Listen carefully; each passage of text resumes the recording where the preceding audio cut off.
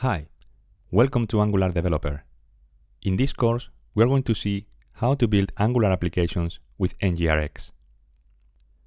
We'll begin with an introduction to state management and look at the benefits.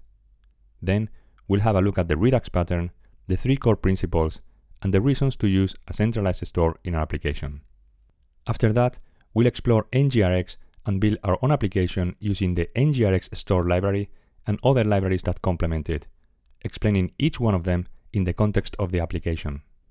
We'll also see how to use strong typing to prevent errors during development, how to debug our application, and we'll have a look at some best practices for performance and scalability.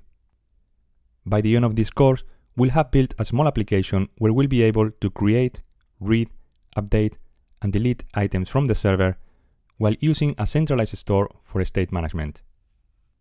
I really hope that this course will give you everything you need to know to start building Angular applications with NgRx.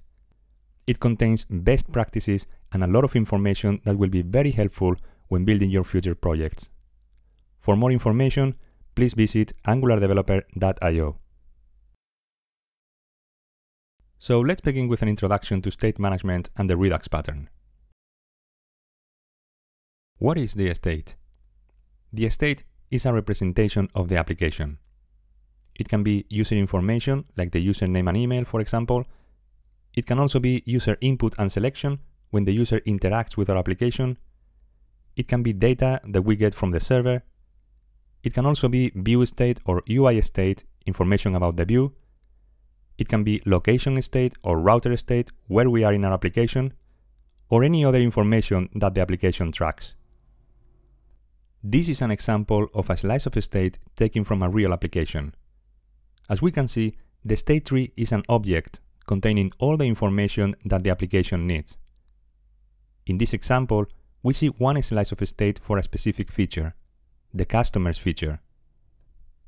As the application grows in complexity and gets larger, it becomes more difficult to manage multiple types of state and react to changes, losing predictability and creating bugs that are hard to find.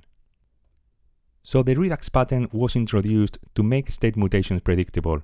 It's basically a state container and it follows three core principles. Principle number 1, single source of truth.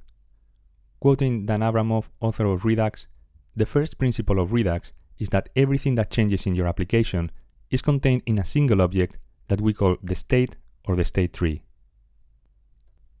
The second principle of Redux is that the state is read-only. The only way to change the state tree is by dispatching an action. An action is a plain JavaScript object describing in the minimal way what changed in the application. The third principle of Redux is that all changes in the state are made by pure functions called reducers. To illustrate the Redux pattern, let's have a look at this image. When the user interacts with our application, an action is dispatched. The reducer responds to the action being dispatched, takes the current state of the application from the store, and performs an operation.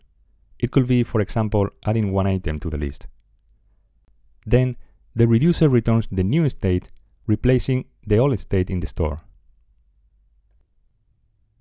The main benefit of the Redux pattern is predictability. The state is immutable, so it can't be changed. We need to create copies of the state using a reducer that will update it. This process makes mutations predictable and the application is easier to inspect and test. We are not going to explore Redux in detail in this course. Instead, we are going to focus on how to use the Redux pattern in our Angular application with NgRx.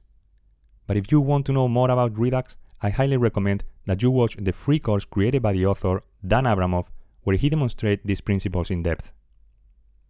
In the next video, we'll look at NgRx and start developing our first application.